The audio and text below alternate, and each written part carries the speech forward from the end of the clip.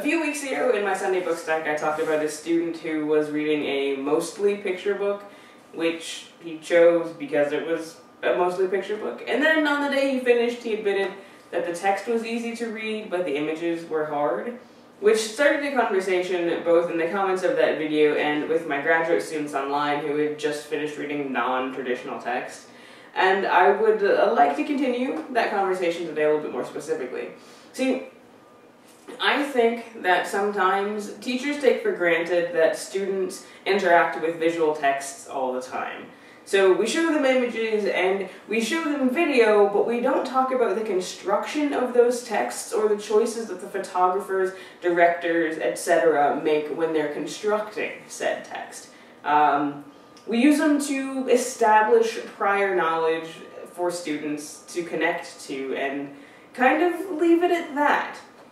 Partly probably because it takes time. So one of the standards that I like in Common Core is the one that asks students to critically analyze images and video in addition to traditional print text. And to do what I was talking about before, discuss how storytelling has to change from one medium to another. It's the type of discussion that I find incredibly interesting and that I've had each of the 3 times that I saw Catching Fire last week. And really, it's one that, particularly Catching Fire, is one that I would love to have with you guys in the comments. I'll end my aside there because that was really an aside. Anyway, the most complicated visual text I've read recently was Chopsticks by Jessica Anthony and Rodrigo Corral. And I bring this up because a few of my students have picked it up off of my desk, were reading it, and proceeded to argue about what was actually happening in the story. It's the kind of story where the entire thing, you have to critically read the images and infer characterization and plot, and it's hard. And it requires a different kind of close reading skills that I'm not entirely certain that we do a good job of teaching. So their reading prompted a discussion about how even they take visual images for granted, thinking that they're easier when they're just as complicated and complex as print text, though it's a different kind of complexity. So I've got a bunch of questions today, so take your pick and I'll put them all in the description box.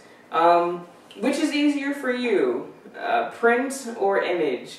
And any thoughts on reading image-laden texts versus reading print-laden texts in the real world? I'd like to take those answers back to my students. And finally, what kind of effect do you think programs like Instagram or, you know, the fact that social media and memes and whatnot are everywhere have on our opinions about reading images?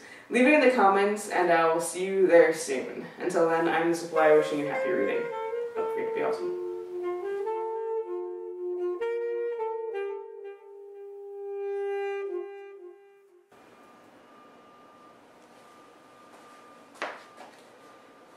Thought it might be keen to build a town of green. A few weeks ago in my